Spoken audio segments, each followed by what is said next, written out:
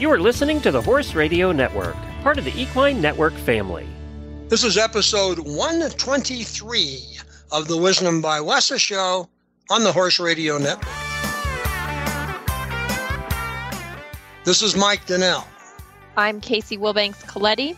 And this is Sophia Yagela. Welcome to Wisdom by Wessa on the Horse Radio Network, part of the Equine Network family.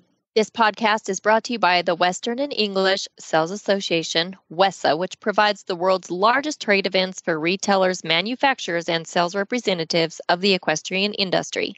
In this podcast, we feature exclusive interviews with noteworthy Western and English personalities, retailers, and exhibitors who you've always wanted to talk to. Don't miss out on all the news for manufacturers and retailers in the equine industry.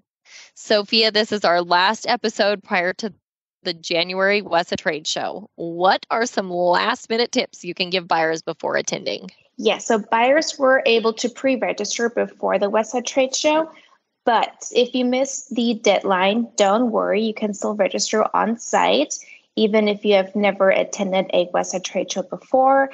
But you can still be prepared and fill out the paperwork ahead of time. You can either download it on wesatradeshow.com/attend, or you can also just find them on the tables at the registration area on site.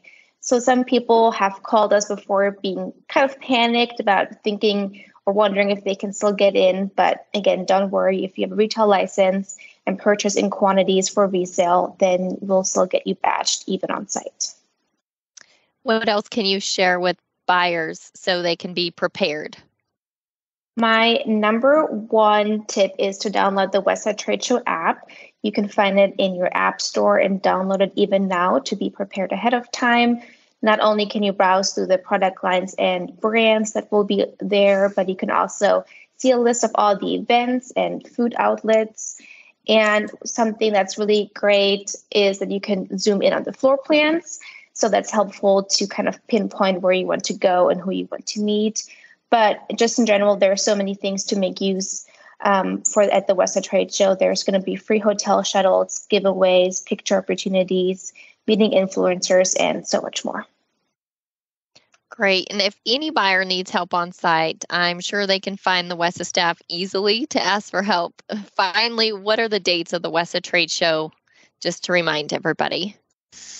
Yes, that will be January 17th through the 20th, every day, starting at 6:30 a.m. and ending at 6 p.m. Again, we're so excited to see everyone again this January and welcome some new exhibitors and buyers as well.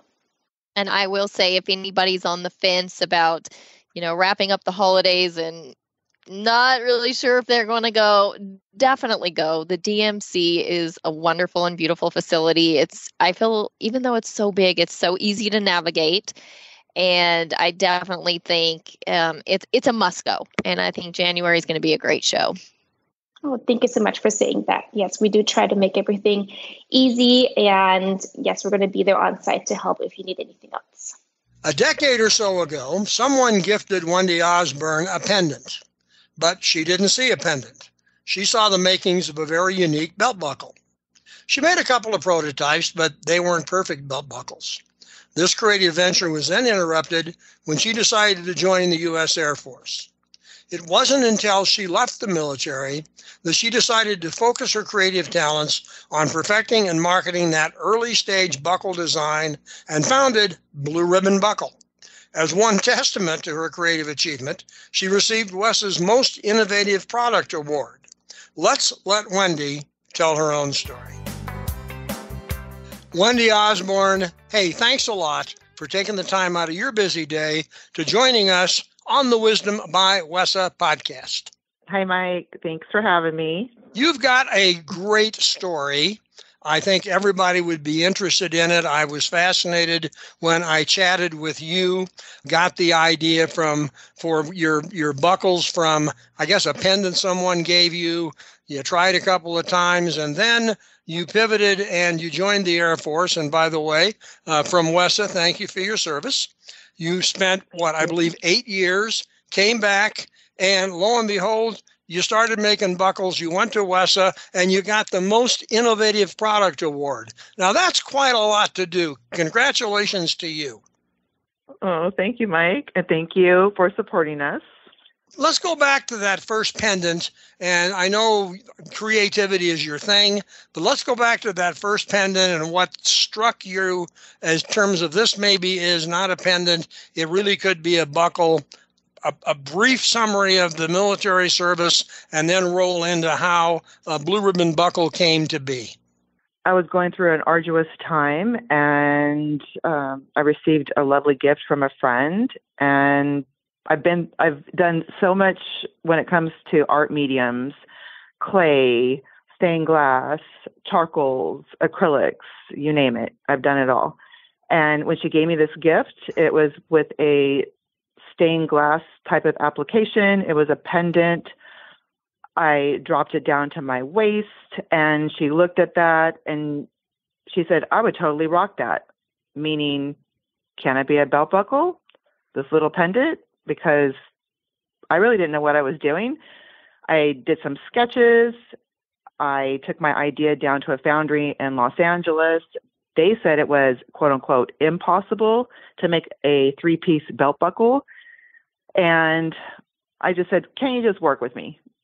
And I really didn't know what I was doing. I had no mentorship, no formal education when it comes to product development. I took this first initial prototype. I took it to sale. It was an event to raise money for children. And I sold 8, but I made $500. So that told me, like, hey, you're onto something good. So let's making it better. I was losing my savings, yada, yada, yada, for research and development.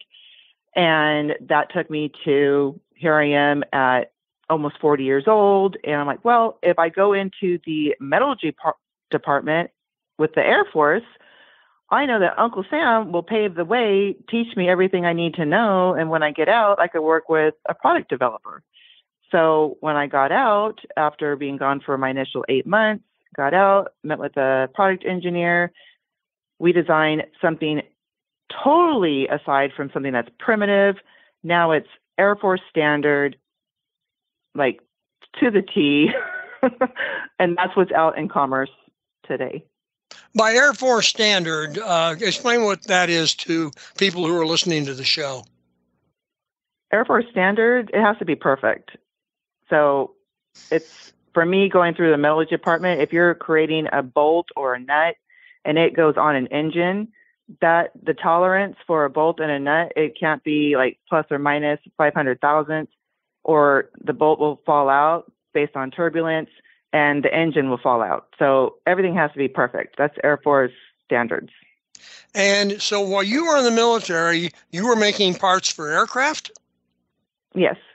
So then you transferred that meticulous approach to making buckles.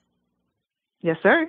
Hey, that's pretty neat. But now you've got the idea, you've got the experience, you know how to make things to an exact tolerance, but you still need to get a business going. Talk to us about the business. Talk to us about what Blue Ribbon Buckle really is, how you go about doing it, and we'll get into that part of it. Okay. First and foremost, nobody knows who I am. I need marketing like a farmer needs the rain. Okay. I've been doing this for a long time. I want to grow organically. So with that being said, my first obligation was to our country. So I've been out for over 2.5 years, but within the 2.5 years, now I have the time and attention to give my baby blue, to give my business my full undivided attention. And so I've created my website. I've scaled. I've actually have a new accessory called the Hem Huggers. And that's actually what I got my Blue Ribbon Award from WESA, was for the Hem Huggers. And it was for the Hem Huggers. Oh, cool. Yes. Yes. Cool. Now, like, oh, okay. and again, for those listening, what's the Hem Huggers? Because I had to ask. I'm glad you asked. A hem hugger is it's a one-piece device that clips on or snugs onto the heel of your boot, and it holds your hem of your pant leg up from touching the ground so it doesn't fray. So it keeps frays at bay. So you are now a two-product company. You're a belt buckle company and the hem hugger. Are you selling only online, or are you selling through retailers as well? I'm selling online as far as like my own pricing, selling online, website, and social selling. So Facebook, TikTok, Instagram. I do that, but I just started wholesaling at WESA. That has been my first wholesale window. So you are looking to pair up with retailers to market the product border to border and coast to coast. Oh, hands down. Yes, all sir. Right. Casey, jump in here. Well, let's talk about the product that won the award a little more in depth. How does it hook on to your shoe or your boot? It has a little bit of give. Okay. So it can't go, like if you have a really narrow foot, like a child, it's not going to fit for a child. It's a standard size. Okay. But usually for a cowboy boot. So there's like a little space between like the actual heel and then the main part of the boot where your heel. So it goes right in that little tiny slot. But there is some give, inner and outer give, so it fits pretty securely, but it does hold up your hem. And the beauty of this is there's a place where you could put interchangeable conchos. So a lot of people like to keep things personalized. My interchangeable concho on my hem hugger is the United States Air Force symbol, because that's a representation of me. And sure. I like personalized items because, it just makes them yours, and it's a part of who you are. Well, and it makes it a fashion piece, right, to go with your different outfits. So just for the people listening that, have not heard of this, it's a new product, obviously. What are some of those interchangeable conchos? What do they look like? What are some of the options? It's anywhere from roses. I do patina those, or I do put paint, like red roses, yellow roses. Sure. There could be Thunderbirds, or pretty much anything, turquoise, pretty much anything that you could think that is a single post Chicago screw concho. At Montana Silversmiths, we love to help people celebrate what matters. Mother's Day, Father's Day, Valentine's Day. Find gifts for everyone at Montana Silversmiths, showroom 14216. Here you will also find the 2024 West Trust Freedom Isn't Free raffle spurs. These are custom-made spurs by Montana Silversmiths. Since 2001, we have raised, with your help, over $25,000. Help us spur each other on and celebrate what matters. So the first time at a WESA show, and you won this award your first time, that's pretty exciting. Yes, ma'am. So when they came around and they were bringing me this big old blue ribbon, I was like, because I was caught off guard. Yes. Oh my goodness. My company's Blue Ribbon Buckle Co. And oh my goodness, yes. When I got the blue ribbon, I go, oh, you just made me officially a blue ribbon company. Yeah, it's like you manifested it, right? And you didn't even know it.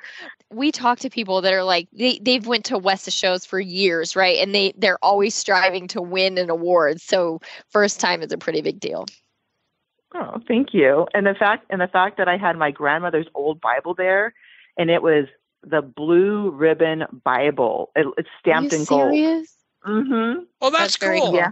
Yes, I believe in all of those. The vibe, right? Vibing. Yes, you had all the vibes omen. going. Good for you. Well, it's great to have you a part of WESA. And I think one of the coolest things about talking to people that have created their own products or their own brand, the personality behind it. It's obvious you're very passionate about your company and your products. And I think that's a huge selling point to retailers looking to carry products, because I think that will carry through, right? If a retailer is going to carry your product, you're going to be there behind them to help them market that product, sell that product, pick the right things to put in their store. Yes, ma'am. This is my baby. Like I birthed this from nothing. Everybody said I was crazy when I was coming up with this idea to make a 3-piece belt buckle. But the thing is, when the vision is given to you, it's personal. That's your vision. It's not for anybody to understand. That's your vision. So it's only crazy. It's only crazy until someone makes it happen, right?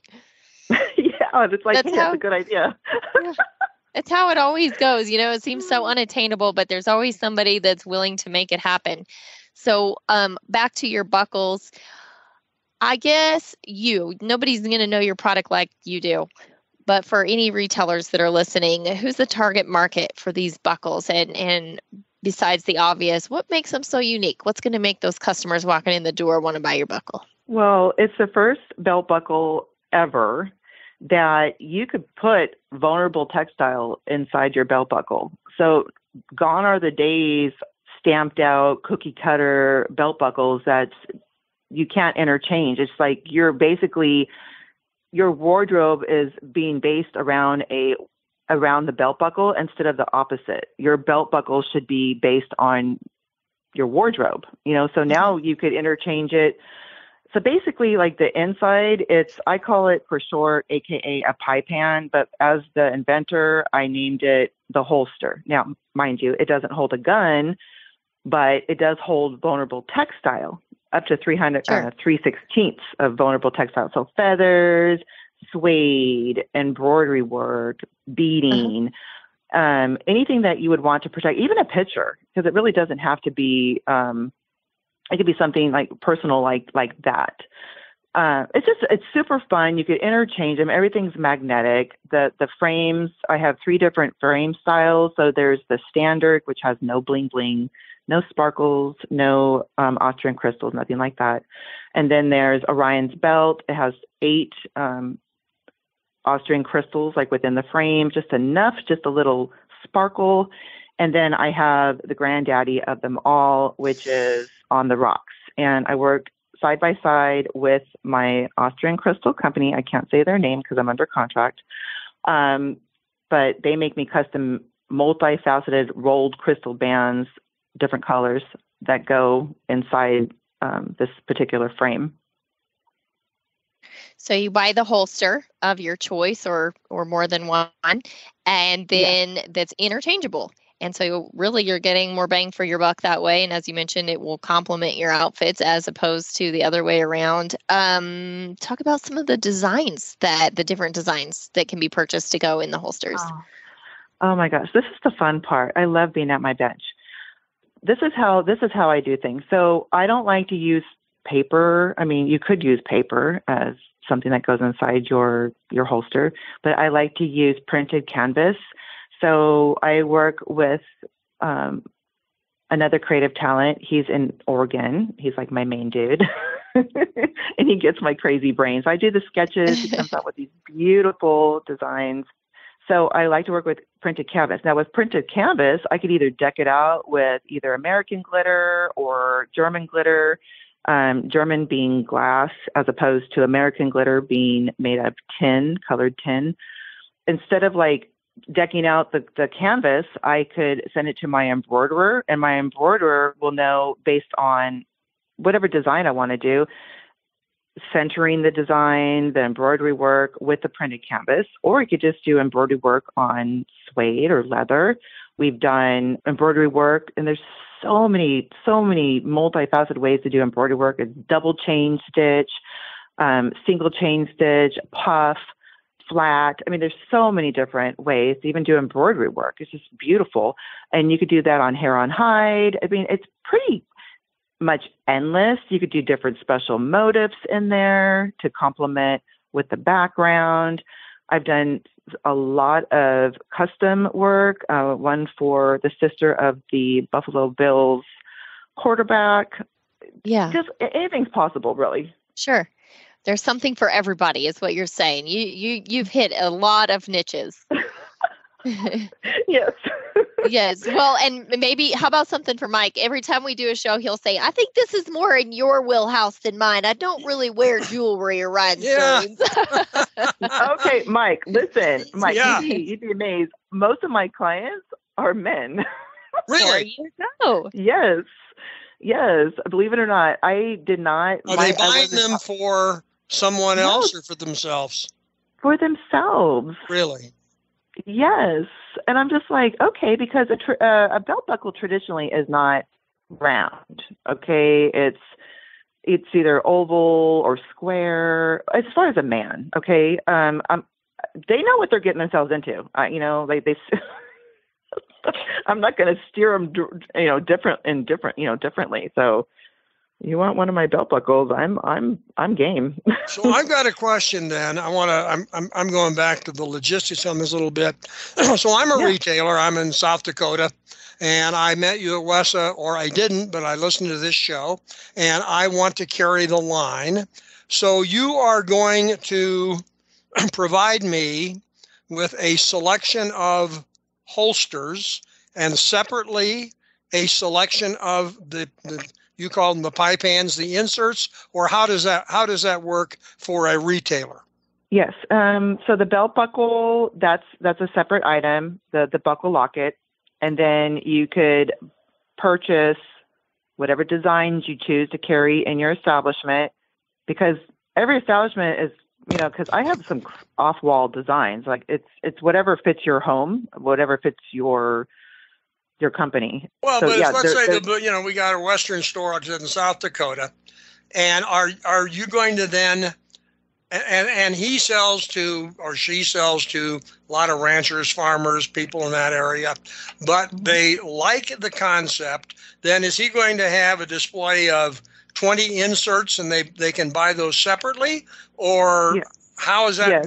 Yes. And how do you and the retailer decide what the design of the inserts are? Do you have a stock catalog of inserts, I guess, is where we're going to start? Yes, I have my line sheets, and they can pick and pull what they have, but I'm also open to doing whatever is more custom to their liking. So if they want maybe their brand, a lot of people are loyal to a certain company, a certain brand. We could talk about licensing. We could talk about things of that nature. We could draw up some contracts. I can't say what I'm in the middle of, but it's through Paramount Pictures. I did 17 designs for a well-known television series. I can't say the name. And they picked 13 designs out of the 17, and I'm just on standby. So I don't know when that's going to roll out. But just to say that it's endless. Like is more personal, the better for me, because I want to make my client happy. And the end game, I want to make my customer, your customer happy. How long does it take you to create and produce and ship a custom set of designs? 2 to 3 weeks. Okay. All right. That's what I was thinking. It must be something about like that. So, and you could do these for events. If a state fair or a big rodeo or a Western association wanted to have inserts with their logo, you could produce those as well. What do you need from them? Do you need something to start with, or do you create an idea out of your head, or how does that work? If they want to their brand, their logo, whatever, they ship it to you and say, I want 50 inserts with my brand or my rodeo's logo or whatever. How would that work? The artwork would have to be specific, because I can't work with PDFs or JPEGs or anything like that. I would need their Pantone colors, to keep things consistent to their brand. Sizing, it's just, and of course, licensing, right? I would sign the contract, so I have permission to use their brand. Mm-hmm. And of course, non-disclosure agreements, because I'm not going to be disclosing what's theirs, because it's their property. There are not a lot of products out there. I mean, you can put a patch on your shirt that you are on the XYZ rodeo committee, but this is something brand new and something interesting that events and associations, if I was a retailer, I'd be looking at events and associations and go to them and say, look, I can provide you with this set of buckles. with your own imprinted logo on it. Now, I know they're going to sell them on onesies and twosies and whatever all year long, and they're going to want to do that. But it seems to me that that's two different markets that you can tap. And I applaud you for coming up with that kind of a flexible product. Oh, thank you. Also, Mike, not only is the inside customizable, the outside. So the glass the glass that protects not only you, because it's Gorilla Glass. It's Corning's Gorilla Glass. We're under contract as well. I don't use just regular scrap glass, picture frame glass. There's a level of protection there. So you could, before it goes through the ionic strengthening phase for the glass, you could have it customized and etched with your company brand, or like McDonald's has the golden arches and it's a certain yellow, you can have Pantone color with your whatever design on the glass, infused on the glass. Man, that's amazing. Hey, listen, we could talk about this all day. I mean, I'm intrigued with the product. I'm intrigued with the flexibility. I'm obviously intrigued with your enthusiasm. Congratulations again for your award. Again, thank you for the service. What I really like about this is your approach in terms of precision, which came from being in the military, but it would appear to me that you apply that precision discipline to every aspect of your business. And that's the kind of company that other people want to do business with. Yeah, I don't cut corners. I'm a perfectionist, and my whole life people are saying, oh, it doesn't have to be perfect, Wendy, just throw it together. It doesn't have to be perfect. But you know what? In certain arenas, yes, it does have to be perfect. And the bottom line is my customers are happy that I'm a perfectionist. Please make it perfect, because that's what they're paying for, So I understand perfectly, and I applaud you for that attitude. I want to thank you for spending time to be with us on the podcast. It's been a great fun to chat with you, and you're so enthusiastic about what you're doing, and it shows through. I think anybody listening to the show would say, boy, that's the kind of personality that I want to do business with, because A, they'd be fun to work with, and B, I got confidence that they'll deliver what they say they will. And of course, we're glad that you came to WESA. We are pleased that you won the award, and we hope that relationship with WESA continues for a long, long time. Yes, sir. I'm going to be there again in January. So okay. If you're around, stop by. If we were there, we would be there. I guarantee you. Okay. Wendy, thanks a lot. Oh, you're welcome. And thank you. The show notes and links from today's show can be found at wisdombywesa.com. And if you have feedback, we'd love to hear it. There's a contact link on that site. The Wisdom by WESA show will be published on the 15th and 30th of every month. You can listen on most of your favorite podcast players, and you can also listen on wisdombywesa.com. Be sure to visit all the great shows on the Horse Radio Network at horseradionetwork.com. WESA, where the industry meets.